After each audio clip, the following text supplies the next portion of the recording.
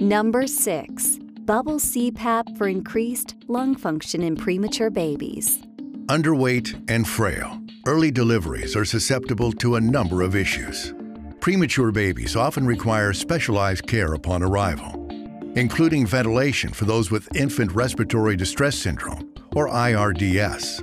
Neonatologists have been exploring the use of bubble CPAP or b-CPAP in the delivery room and as a primary mode for respiratory support of all premature infants in respiratory distress, in place of mechanical ventilation that is associated with lasting lung injury. b-CPAP is a non-invasive ventilation strategy providing continuous positive airway pressure to maintain lung volumes during exhalation. A mixture of humidified oxygen is delivered through infant-sized nasal prongs, and pressure is maintained by immersing the end of the expiratory tubing in water.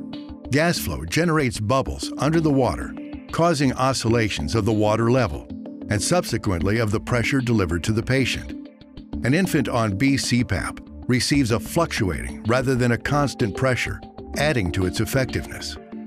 Compared with mechanical ventilation and tracheal intubation, b-CPAP minimizes physical trauma and stimulates lung growth when administered over a prolonged period. Given its chronic lung disease-reducing capabilities, b-CPAP allows the growth of strong children with lungs full of life.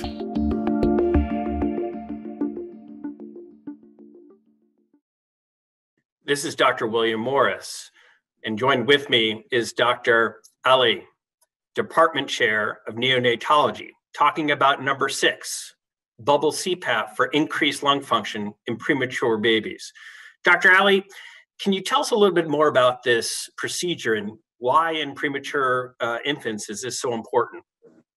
So premature babies, in general, they are very vulnerable to have lung disease or lung insufficiency, and they needed support.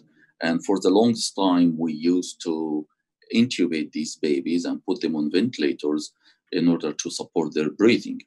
However, we discovered that the damages occurred due to ventilators are actually causing harm to these babies, and a significant number of these babies will end up having chronic lung disease.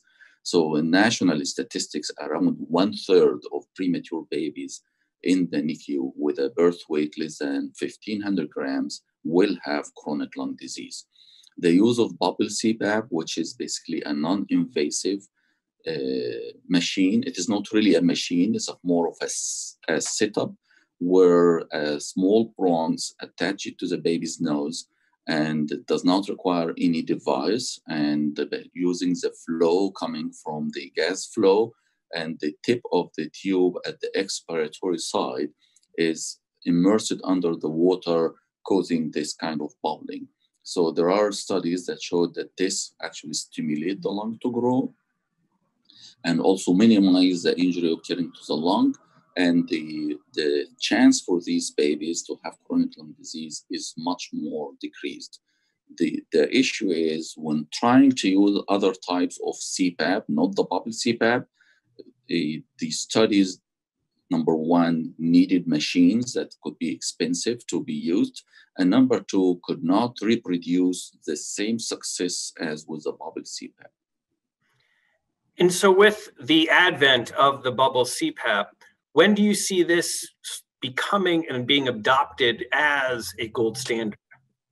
So I see it will take some time.